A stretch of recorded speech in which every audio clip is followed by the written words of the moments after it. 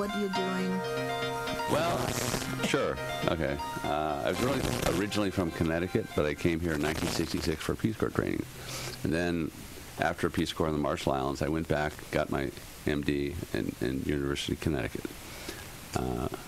Did some training in emergency medicine in California, and then ended up on the Big Island 25 years ago, working at Kona Hospital. I was vice chief of staff there when I left, and then I went back to school and actually got a degree in psychology, and was halfway through a program in mental health counseling. So I've had a lot of psychology courses as well as medical training. And I think that's important for this issue, because it's not just medication, it's the psychology of dying. And so many people don't want to talk about death and dying and planning in advance. And your letter, which we will post, your letter was so good, and it dealt with all of those issues that we have to deal with prior to making a decision about medical aid and dying. You want to tell us about that, or how you came to this issue? Well, I should say this is Representative Richard Creagan. Oh, yes, I'm sorry. Big Island, so you can make lower thirds to show who he is. Yeah, I'm Representative Richard Creagan, thank you. And, you know, this issue has been on the table for some time. Doctors deal with this issue all the time in hospitals. You know, they're controlling people's pain, but that control of pain often results in them dying. And they call that a dual effect. But, I mean, you know, you don't do this to patients without their consent, but they say, you tell them, look, we're going to help your pain, but if we control your pain, we give you enough medication to control your pain, you're likely to stop breathing. And they'll say, I'm good with that. Okay, so this isn't something that's foreign to physicians. It's part of our duty as physicians to help people not only to live, but help to have a peaceful death. So physicians have been doing this, not in the sense of euthanasia, but in the sense of helping people to die a peaceful death. And I think this is just recognizing that we're all going to die someday.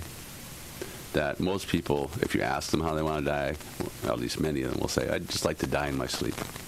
And this is a way of having people die in their sleep. We put them into a deep sleep, and during that sleep, they die. And it's a very peaceful way to go. It's peaceful for the patient, but it's also very peaceful for the family.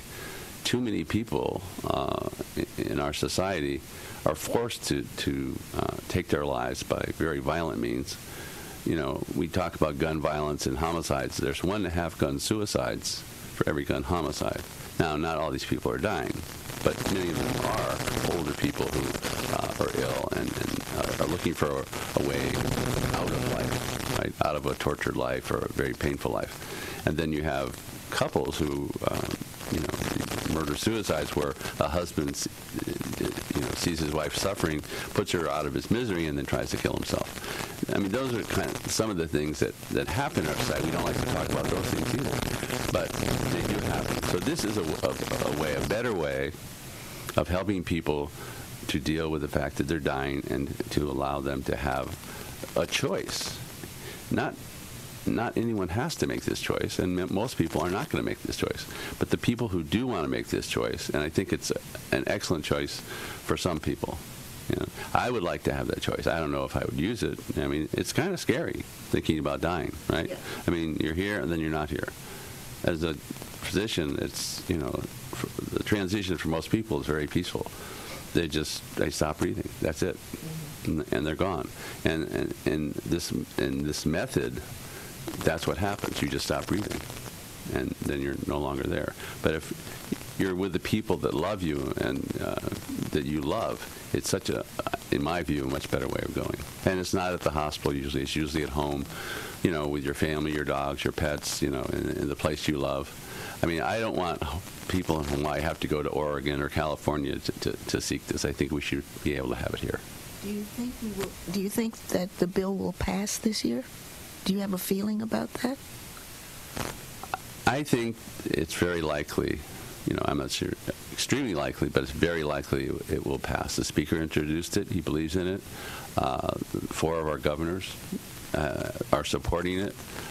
I think most of the people in the House and Senate support it. But, you know, it's one of these issues that has a lot of moral loading for people, and people sometimes are hesitant to vote on bills like this. We had the same kind of trepidation about same-sex marriage, right? So I think there was a lot of that trepidation whenever it was 10 years ago when it almost passed. And, you know, some of the religious organizations came out very strongly and kind of scared some people into not voting for it. Hopefully that won't happen this time. Well, now, I feel that if you are a Catholic or a Mormon or whatever, and your religion says you don't do this, and you chose to follow that religion, then all means you don't do that.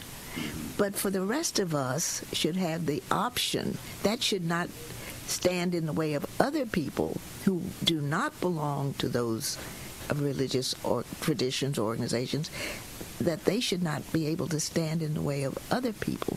That's my feeling. How, if we are a democracy, then how can a religion stand in the way of the rest of the population?